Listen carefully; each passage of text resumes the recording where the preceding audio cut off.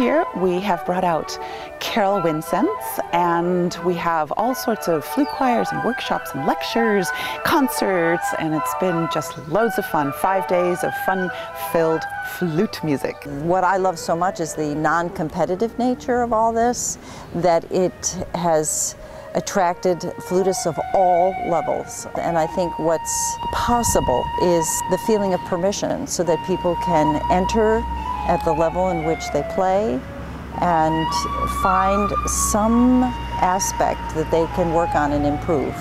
And that's a very special and beautiful thing.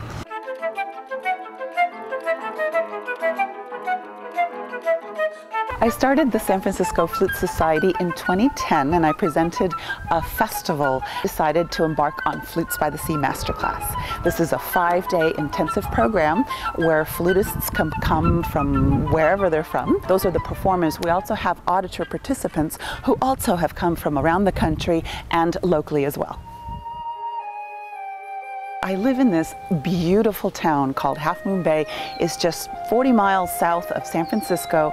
We're right on the ocean. It's a gorgeous destination. And I just thought, why not mix flutes and the ocean and just make something magical? Because the flute, if you think about it, is a magical instrument. Krishna played the flute. It's kind of like the goddess instrument. It's the music of the angels. It's just magic. A typical day at Flutes by the Sea Masterclass is we start with a 9 a.m. meditation class right on the ocean in this beautiful house that just, you're like in the ocean. It's just magnificent. I've been teaching the classes from 10 to 12, and then there are Flutes by the Sea flute choir that gets together. This consists of all the auditor participants. And then we have a lunch break. Carol Wincenc has been teaching the 2 to 4 class. And then we have the exhibitor lecture. Now that's usually business of music sort of lecture, so you get to know not only technique, flute technique, but also a little bit about how to promote yourself as a musician, how to actually earn a living as a musician.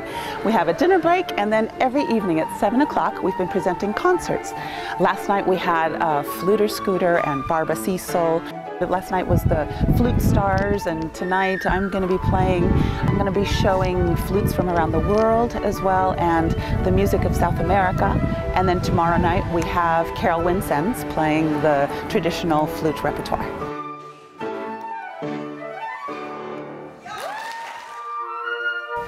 Every night we've had at least 1, 2, or even 3 flute choirs from the Bay Area.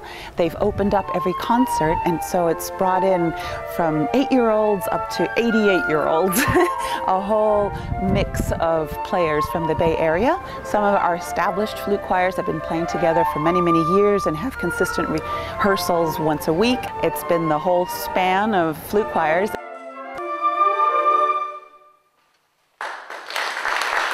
Tonight we have another group. This is the under 10 flute players.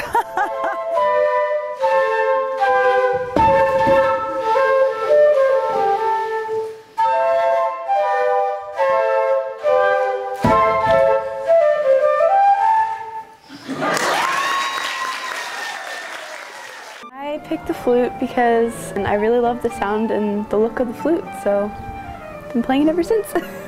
One time I heard my cousin playing the flute at a concert, and I thought it's really pretty. My mother and sister. Because I thought it was fun. When I was 9 years old, I thought the flute players were really pretty and cute, and I loved the way they dressed, and I loved the way their instruments looked, and I liked the way they sounded.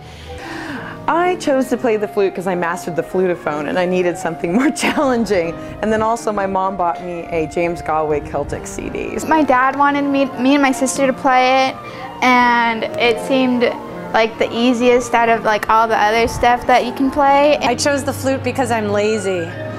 I didn't want to lug a big instrument around, and the flute was really light. The logical instrument after the recorder was the flute. And I've been playing the flute ever since. I thought, well, flute is a wonderful instrument. But now my mother is taking credit for that. She says that she chose it for me. I first started playing the piano, but I kept insisting to my parents, I want a flute. They gave me an accordion. I said, I want a flute. Then they gave me a clarinet. I was like, no, I want a flute. I've always just thought that the flute was just a beautiful instrument, and it was practical, it's lightweight. I just knew that I was going to be traveling around the world. And after performing in 120 countries, I'm really glad I chose the flute.